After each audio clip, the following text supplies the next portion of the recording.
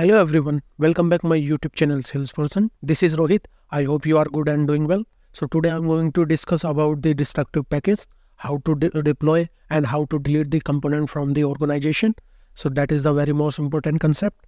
So if you want to learn something new, so please watch this video until end and please like, share, comments and please hit the bell icon for more updates so you never will miss any kind of update from my side. So let's get started without any further delay.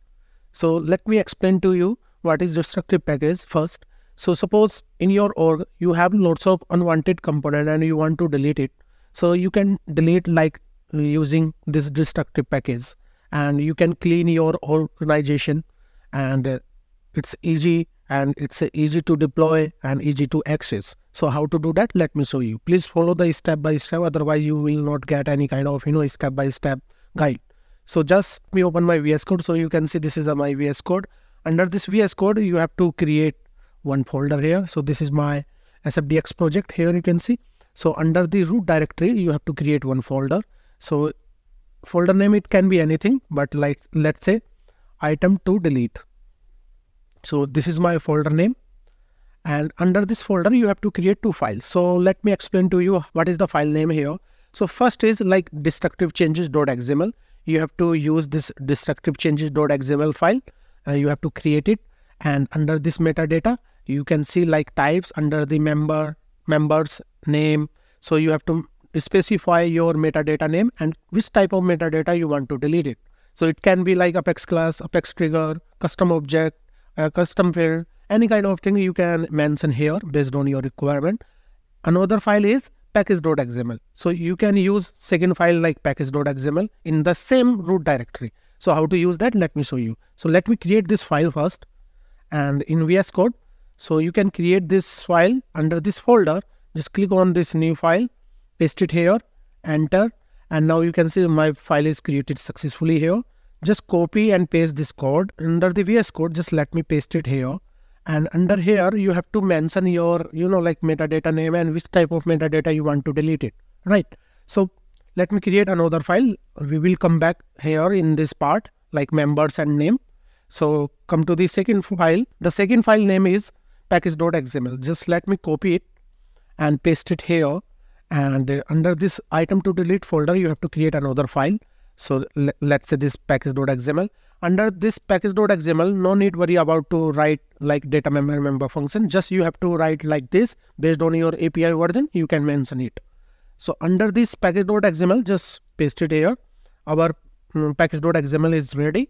Under the destructive package, let me create and let me add some metadata inside this destructive package. I want to delete it. So under my org, let me show you here. Let me create one Apex class, or you can create Apex class using VS Code. So just Control Shift P. I am using Windows, and create Apex class. Let's say demo. Okay. So it's already there. Let me check this demo class. Under here you can see the demo. So under this demo class, here you can see this is the demo class, right? And demo class is already written by me.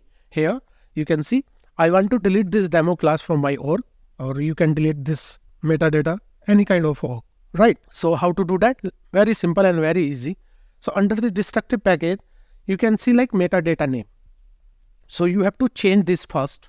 So metadata name, so you have to give your metadata name. So it's a demo, so you can mention here demo. So which type of metadata you want to delete? This is the Apex class. So let me remove this here and let me add like Apex class, something like that, right? If you have lots of metadata, you can mention like that. Okay, so let me save this. And once you've done your destructive package, let me show you under the org first. So this Apex class, so under the quick find, you have to search like Apex class, click on this Apex classes, and here under the Apex classes, you will be see like demo test and opportunity handler, something like that, right? But I want to delete this demo one.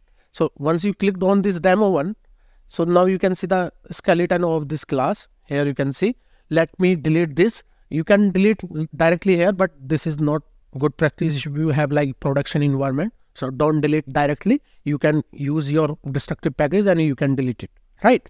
So that is the purpose of this video. So under here in this destructive package, I already mentioned some metadata. Here you can see we can add another metadata, let's say trigger, or we can delete it. First of all, let me delete this Apex class, and later on we will delete the trigger.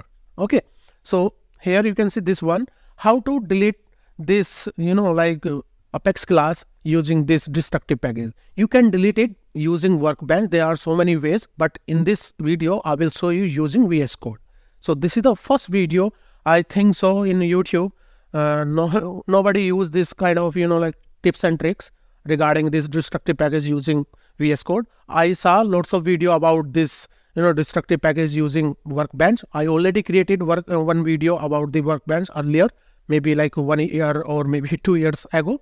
So this is new tricks. You can delete it destructive package using VS Code, right? So in VS Code it's easy, but whenever you use the Workbench having some issue about the packaging, like you have to maintain your folder like as a zip or rar, something like that based on your requirement, and you have to mention these two files in the same directory. So sometimes I felt like this is the out of items or out of box functionality.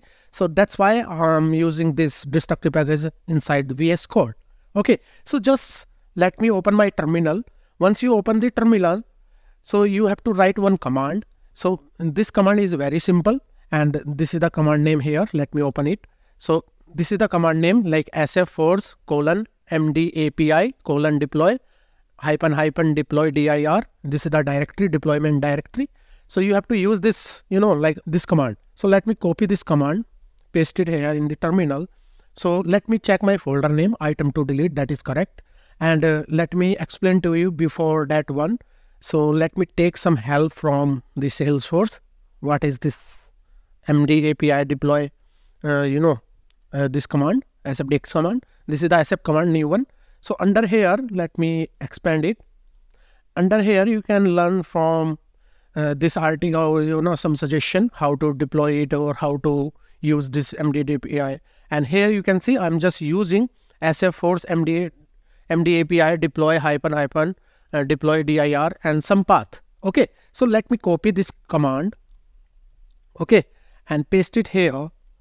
And here you have to mention like equal to your folder name. So my folder name is item to delete. Okay, so once you press enter key, you will be see some process is going on in behind the scene, and here you will be see some deprecated and running this class. And here you can see this ID, and to cancel, to deploy, or to get the latest status, run this.